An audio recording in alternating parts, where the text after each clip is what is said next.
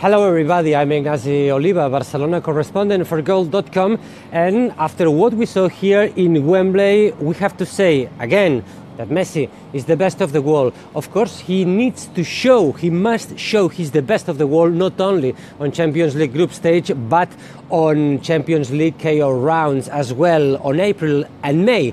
Anyway, Barcelona needed his leadership, Barcelona needed his goals, and both appeared today in Wembley. Messi gave a lot of instructions to all of their teammates for reaching that amazing victory here in Wembley. 2-4 in that magical stadium for Barcelona. It's the third time Blaugranas come here and they won again.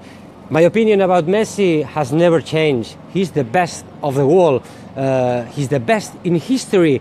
I would add him with Alfredo Di Stefano, probably a total player, a player able to assist, a player able to defend, a player able to move their teammates, to move the ball, and of course able to score, for winning lots and lots of Champions League. For me, there's no difference at all between Messi and Di Stefano, especially because Di Stefano had to wear Blaugrana colors, not the Blanco of Real Madrid. Fortunately for Barcelona, Messi is playing Barcelona shirt, and let's see if, having the best player in history, Barcelona is able to win the 6th Champions League this season.